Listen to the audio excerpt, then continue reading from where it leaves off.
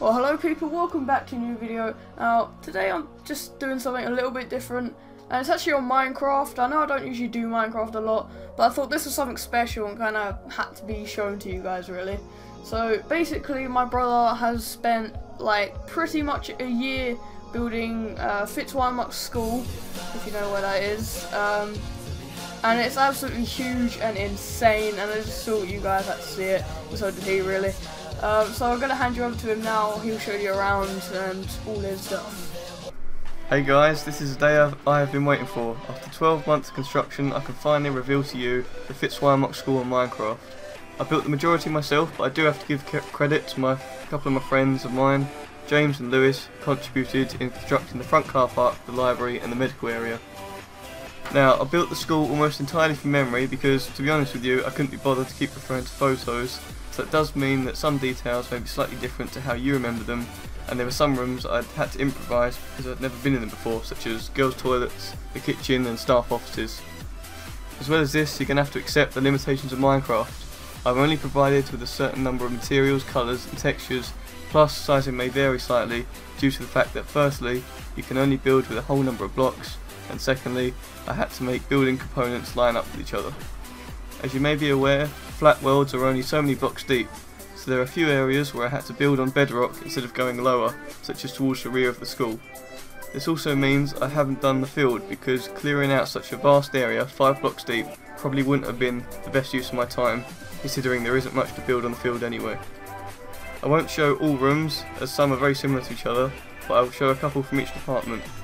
I will ask you to excuse the mobs. They are not part of the build, but I'm sure they'd like to be. Please leave a like if you enjoyed what you see, and I hope you enjoy the tour.